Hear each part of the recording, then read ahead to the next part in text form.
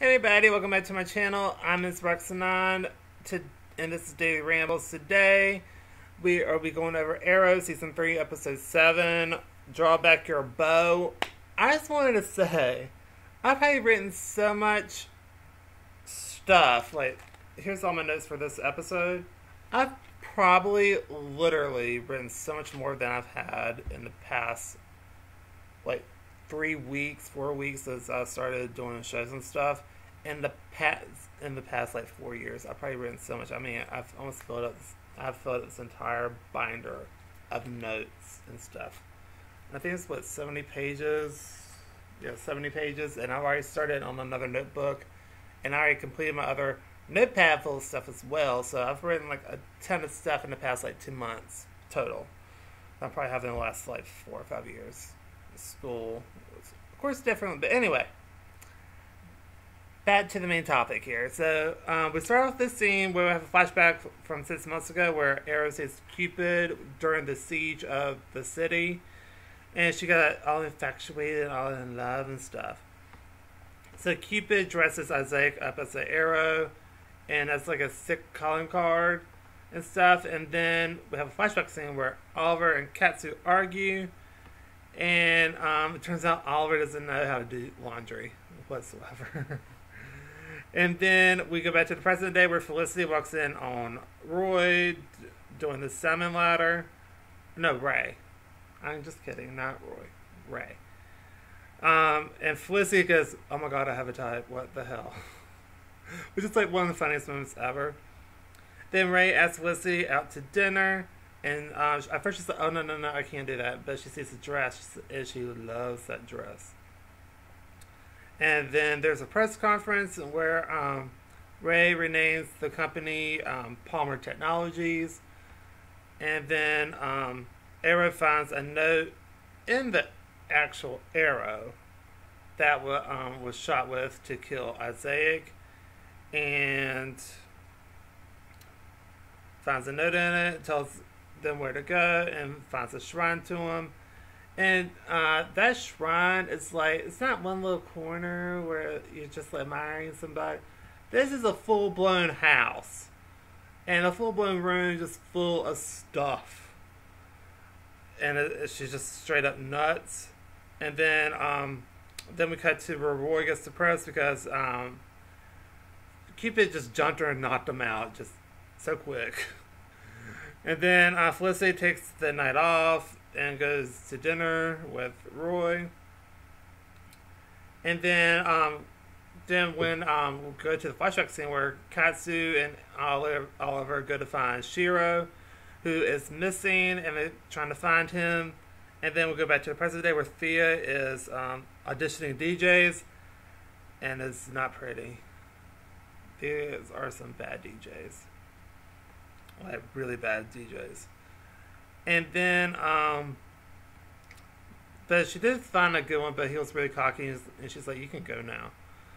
And then we find out that they found out the chick's name, keep saying, which I don't remember her name. And she's appeared at a lot of Arrow's crime scenes, like a lot of them. She's appeared in like a bunch of them. And then we found out who the guy is that their next target is. And then Cupid gets Arsenal and just knocks him out again. And then Diggle visits Felicity in the office. And then we cut to Arrow talks to the girl's name is Carrie, and talks to her therapist. And I mean, he does get information, but the therapist is like, "You need some professional help." And he's like, I hate therapy." Then we go to flashback scene where Oliver gets kidnapped. And then we cut to present day where Cupid kills a person that found out where the lair is. Oh yeah, so yeah. So then Oliver gets jealous of Felicity and Ray. Then we have a flashback scene where Katsu kicks serious ass. She is such a good swordswoman and just a general an ass kicker. So cool. They think Katsu's husband is dead, and then we go to the present day where it's dinner with Ray and Felicity. And the dinner is actually going very well because they're meeting with this other company that he wants to buy the mines for. And then, so then we go back to the club where Thea is, and that DJ is sucky as crap. Like, no one is dancing, no one is there. Then, well, people are there, they're just kind of just standing around. And then Cupid walks in, but Oliver manages to lure Cupid away. Then it's Cupid versus Arrow, and she actually handcuffs him to a railroad because they fall through this wooden ground thing, and they land into like the Underground Railroad, which shouldn't even be running at all, but apparently it is. So anyway, she chains him to the railroad, but he escapes and saves her again. And then he basically just captures her and puts her in the Suicide Squad. Amanda Waller takes her. And then it turns out Cassie's husband is home in the flashback scene. Then we go to the present where DJ kisses Thea.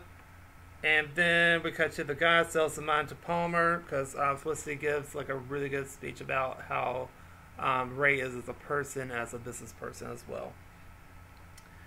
And then Ray and Felicity kiss. Oliver sees it and leaves. Then Ray leaves because it was a very awkward kiss for him. I don't know why yet. And then Oliver gets mad, and then Roy and Oliver go to Diggle's for dinner because the Diggle's been offering for the past like several weeks, like, hey, why don't you come around for dinner? Me and Lila always make a little too much food, so just feel free to come over. So they finally do that, and then we see Ray is working on a suit. Then you have Captain Boomerang's intro. Yay! So, So anyway, super fun episode. I really like this episode a lot. I give this A+ because I like all the dynamics that are happening, but I will always ship Olicity. Always. Always. So, but I do like the direction they're going in, though, because I don't mind it long as Olicity's the end game. That's fine. So, anyway, that's pretty much going to do it for me. So, if you like this episode, and it's an A+ episode to me, if you liked it, please let me know. If you agree or disagree, there's a lot of stuff happening outside. Sorry. So, just comment down below what you think of the episode. Did you like it, dislike it? And then subscribe for more stuff that's coming up very soon. And I tend to talk fast, so I'm trying to slow that down. Anyway, so I'll see y'all next video. Bye, everybody.